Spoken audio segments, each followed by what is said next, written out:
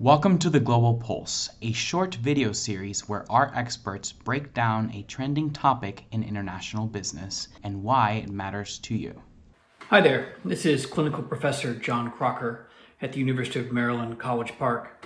My friends at the Center for Global Business asked me to record a brief video update on the ongoing energy crisis in Europe. It's August 2022, and I lived in Germany for about 4.5 years or so in the late 1990s. And this is a beautiful time to be in Europe. The fall semester will start in a few weeks. Oktoberfest shortly follows. When I lived there, we didn't have air conditioning like most Germans.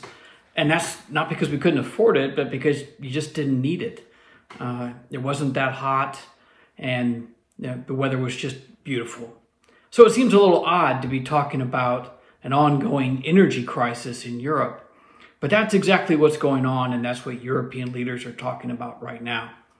So last we spoke, a year ago, the problem was a supply chain problem, primarily due to the opening of the Nord Stream 2 pipeline, or the lack thereof, and U.S. concerns that were the pipeline to open, that German dependence on Russian natural gas would just get worse. Well, a lot's happened since then. In the last year, Russia has invaded Ukraine, and the flow of natural gas through the original Nord Stream 1 pipeline has been severely restricted. In fact, just last month, the flow was cut to zero. Now, Russia explained at the time that they fully intended to comply with their contractual requirements. However, due to maintenance concerns, it was necessary to shut down the pipeline for about 10 days. A great deal of concern emerged as to whether or not the pipeline would ever be reopened. Supposedly, there was a turbine that needed to be serviced, and that there was a Siemens turbine and needed to go to Canada in order to receive maintenance. Now, this is a little bit circumspect because there's many redundancies within the natural gas pipeline. A single turbine that needs maintenance is not going to require the pipeline to be shut down. Nevertheless, Russia maintains that the reason for the shutdown has to do with ongoing difficulties created by sanctions headed by the United States and the European Union against the war in Ukraine. Whatever the case may be, on July 27th, Russia reopened the pipeline and opened it at 40% of capacity, which was good. Although that lasted barely overnight, and the pipeline has been reduced to 20% of its full capacity. Now, this level is really the minimum level that can flow through the pipeline. Any less than that, and there's insufficient pressure for the gas to actually flow. So this truly is the minimum at 20%. Now, why? Why is Russia constricting the flow of natural gas? They say that it's because of restrictions caused by the sanctions. European leaders, on the other hand, are concerned that Russia is attempting to hold the German economy essentially hostage.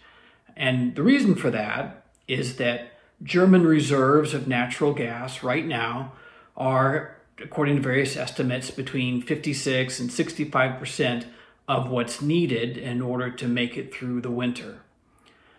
At a flow rate of only 20%, the Germans will not be able to achieve the winter reserves that they will need.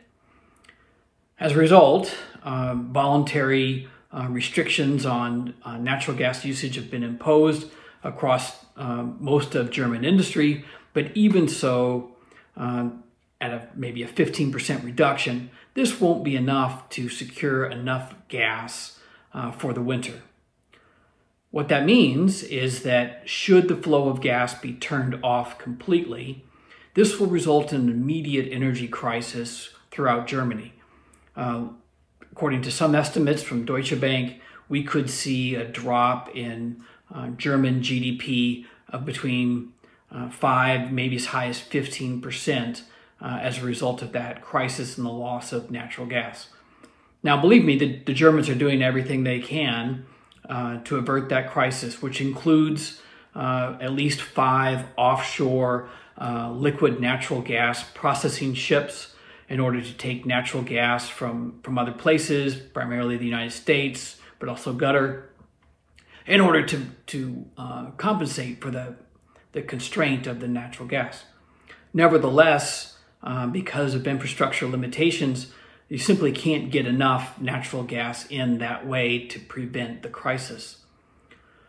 So essentially, what President Vladimir Putin has done is put his finger on a button that allows him to trigger a recession within Germany at his whim as soon as the winter heating season begins, which is typically in late October.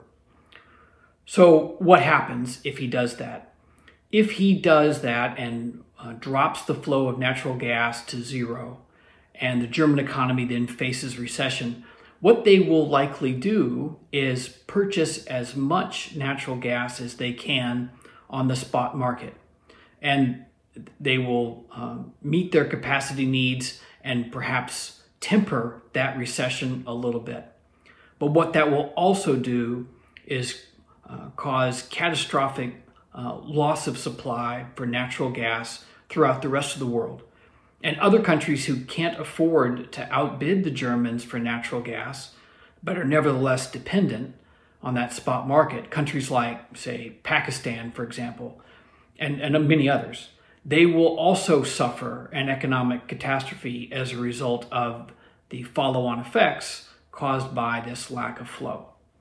So essentially, the Russians are holding the German economy, and with it, the ramifications that would have for small countries like Pakistan and even larger trading partners like the United States at his economic mercy as he considers whether or not to attempt to punish the West for its support for Ukraine.